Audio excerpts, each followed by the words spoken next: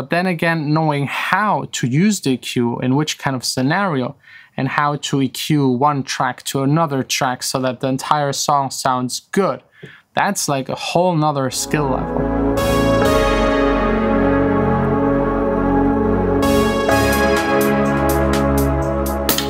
I don't know if you remember, but like 3 months ago, I bought this drum set, trained a little every day, just for fun. I thought, why not? Helps me as a music producer, being able to play the drums. If I need drums, I just record them. It's definitely a plus.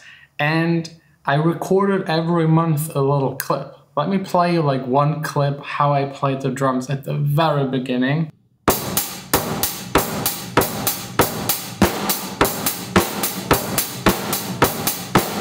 It's hilarious. Like, I was just focused on doing like one thing or two things at time and in rhythm, and it just froze up my entire brain. Now, just like, what is it? Yeah, 3 months later, it works. I can now play 8 notes, quarter notes, of course, 16 notes with my hands. I still can't play 16 notes with the kick drum.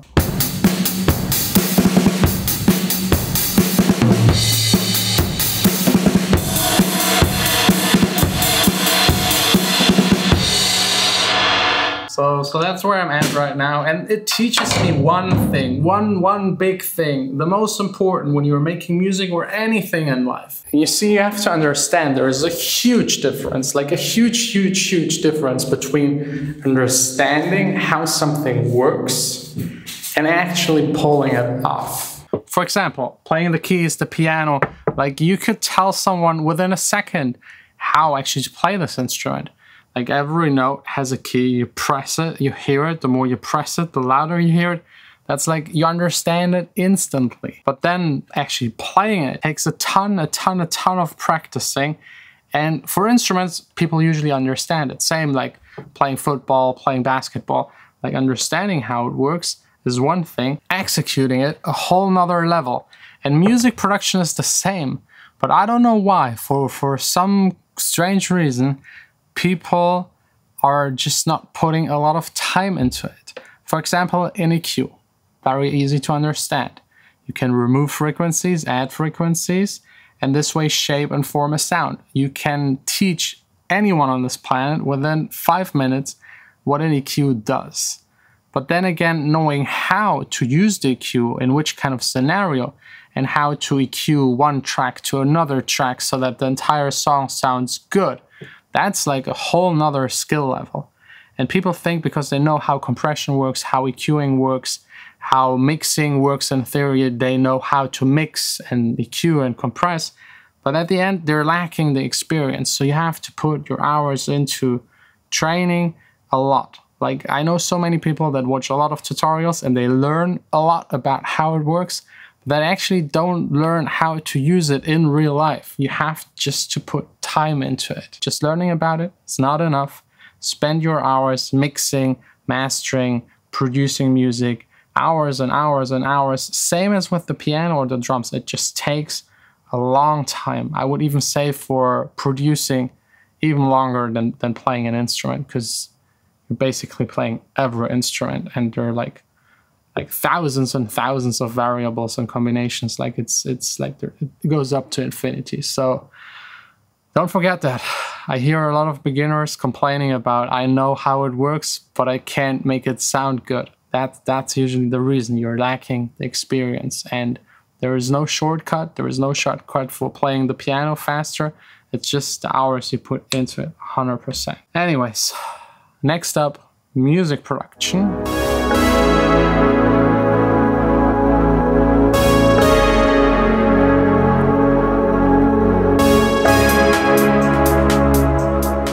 All done here in the studio. I have to admit, not the most productive day.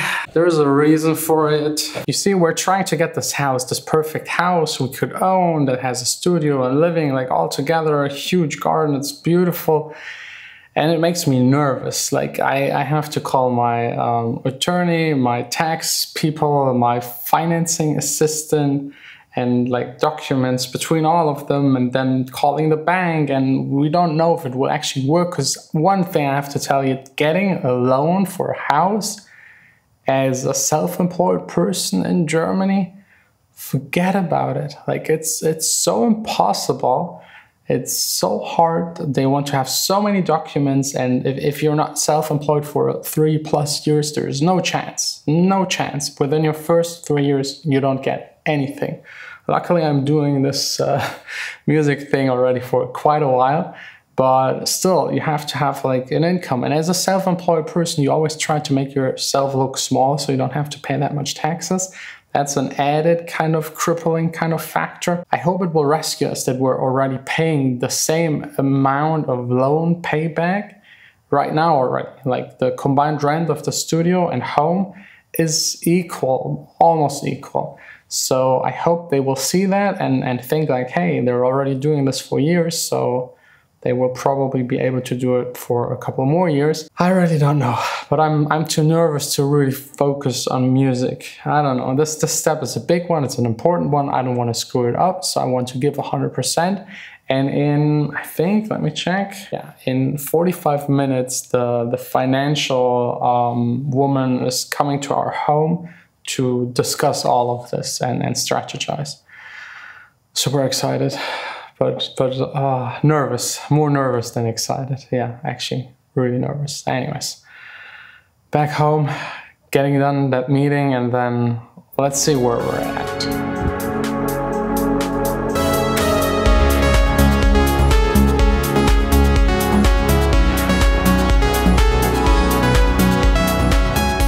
Yeah, a little like exhausted.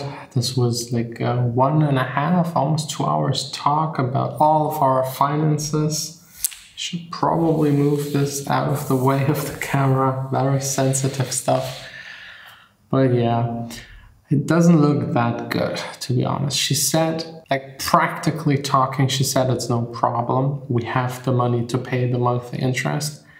But I'm on paper, I'm looking smaller than I am. That's just what you do when you're self-employed. The smaller you look, the smaller the amount of taxes you have to pay.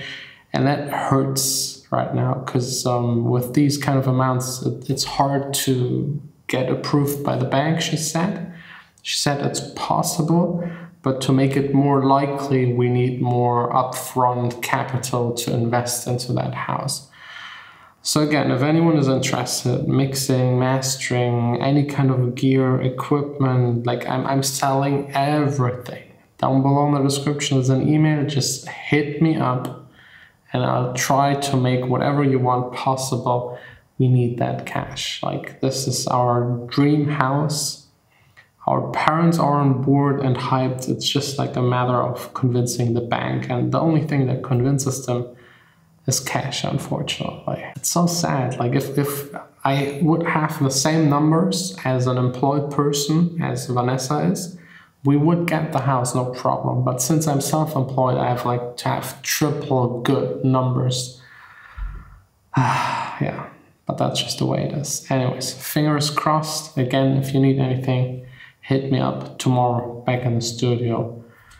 Selling more gear, making more cash. Ah.